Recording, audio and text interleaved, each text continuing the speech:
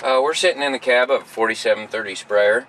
Over here on our side console, at the very back, we do have a emergency stop button here.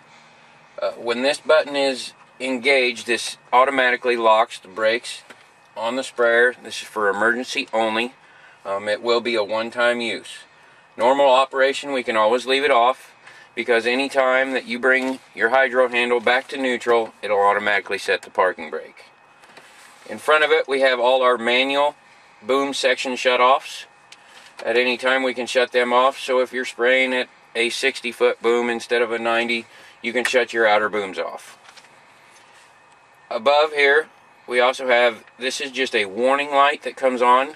This will come on at any time if the parking brake's on, anytime the sprayer sets a code, anything like that, it is on. It is just a caution light. In front of it is actually the stop light, meaning exactly what it means. Right here in front of it, this is actually our rate selection for the sprayer. All the way up top with this icon right here, that is when we are in manual spray mode. In manual spray mode, it will only run off of the pressure in the system. We also have 3 rate selects that we can program in our GS3, but this is where we are actually going to turn on the one that we want. We do not push that in the screen, we actually select it down here with the knob. We have our 3 selections, and we also have a 4th one down here. If we go into the 4th one, this is for prescription spray rates. In the armrest here, we have several options here. At the very back is a very simple manual ladder raise and lower switch. In front of that, we have our right and left fence row nozzles, if equipped. Right in front of that, this button here is our agitation on and off. And in front of that, we have our solution pump on and off. In our multifunction hydro handle here, we have several options. The one button here is our actual spray on and off button. It will light up when indicating that the sprayer is on. We also have our transmission select right here, plus and minus. On a 4730, we have 4 gear selections. We also have our main boom, center raise and lower, left raise and lower, and right raise and lower. The button above this will sequentially shut off boom sections as going through the field.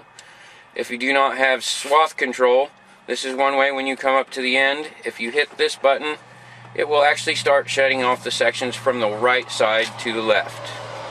The center button will turn all those sections back on. I'll move here. As you can see on top of our hydro handle, this will control our foam marker.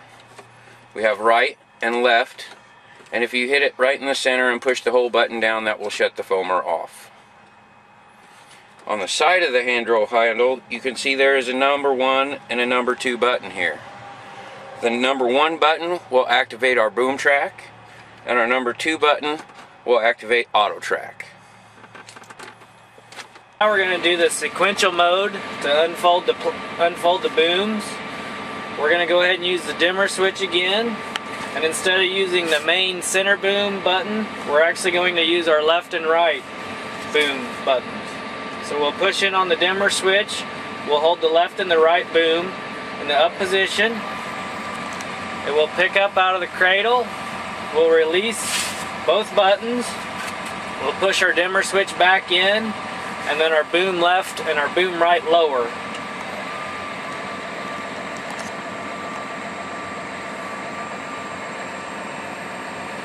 We will continue to hold these until the first boom section gets unfolded.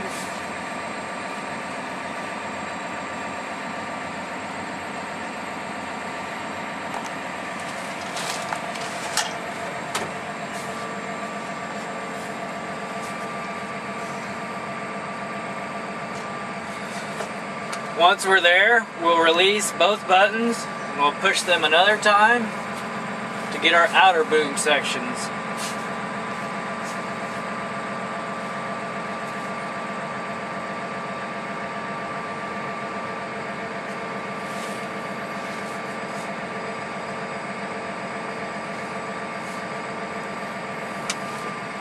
Now we're ready to spray.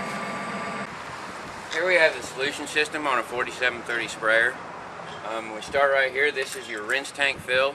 It's a 2-inch quick valve. Our second valve right here is our suction side. Where do we want to get our fluid from? We can either suck off the solution tank side, or we can turn it to go to our rinse tank to do any of our tank rinses or boom rinses. Our next valve we have here, we can normally straight up and down. This is the other side, the pressure side of the pump. You can either have it go straight up and down out to your booms. We can go into a bypass mode, or we can do this. To the left is your tank rinse nozzles. The bypass mode is for if you were going to use your solution pump to actually suck your product onto the tank. To do that, we will turn this into bypass, and then over on the side here we have another bypass valve.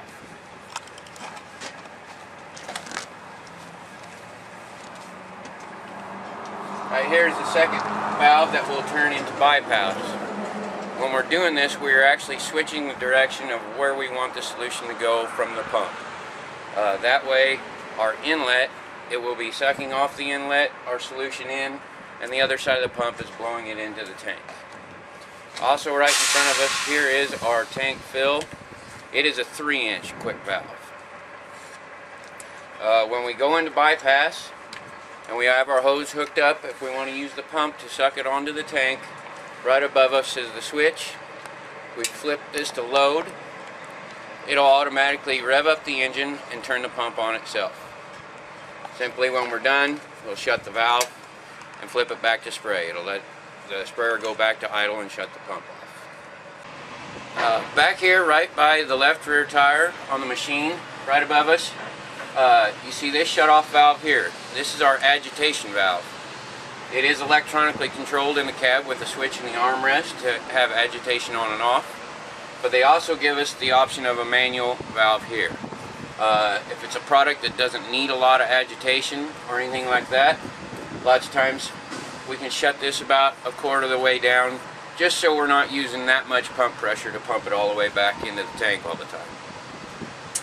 Right below it is our 2 strainers. We got a 50 mesh strainer as this is going back to the boom, and then we have the 80 mesh strainer. Lots of times in cold weather conditions and running 28%, 80 mesh, very fine sprayer. Lots of times we will go ahead and take the 80 mesh out. To clean both these strainers, we have a shutoff right here. This is a shutoff going back to the boom, so when your booms are raised you don't have solution coming back towards you. We will shut it off, and on the very bottom of the sprayer we will shut off the main valve to the tank. We can clean both of our strainers without having to empty any product or anything like that. We're now at the back of the boom in the center of the machine. As you can see, our solution comes back. We do have a main boom shut off right here, so if we have product in the tank, we want to come back here and work on anything, we can shut the solution off back here. As the solution comes back, right in the center here, it goes through our flow meter. Our flow meter, this is what's reading the amount of material that is coming through out to the boom. This is what your monitor is reading off of all the time. It's very important to keep this very clean. And you can see it will unscrew and has little fan blades in there. We recommend cleaning this daily. Use just normal can of brake parts cleaner and spray through there and make sure there's no foreign material in there. Also on the flow meter, there'll be a stainless tag. This tag has a number on the bottom of it. This is your calibration number that we'll put in the screen. As you go on down the line, we also have an orifice valve right here. This orifice valve, when we're shutting it down, we're not actually shutting anything off. Inside this valve is just a smaller drilled hole. And what this is for is when you get below 26 gallons per minute of pump flow, we're going to orifice this down. It holds little back pressure in the system, and this makes our flow meter a lot more accurate. If we get above 26 gallons a minute, we open the valve up, and it's just like straight plumbing out to the boom. This is the front fill valve here on the front of the sprayer. Basically, to use this, we're just going to open up this valve. We're going to turn the switch on. We're going to fill the solution tank up, and once we get done, we'll go ahead and close this yellow valve. We'll go ahead and turn our switch off, and we're going to open up our air purge valve. What this is going to do is purge the whole line back to the solution tank. You want to open it up for about 10 seconds, close it, and then you can just close it back down once the air gets purged out.